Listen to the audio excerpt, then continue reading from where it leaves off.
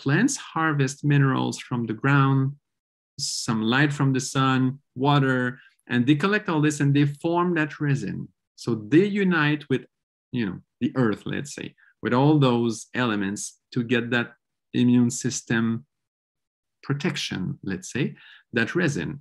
And then the bees, the animals, get that resin for them. And then us humans, we collect that propolis from the bees. And so it's a big chain. And when we talk about uniting all together to fight some type of disease, for me, propolis is the best example that exists on Earth. It's just fascinating because it goes through all those different, to me, they are all living things. The sun, for me, it's a living thing. Water is a living thing.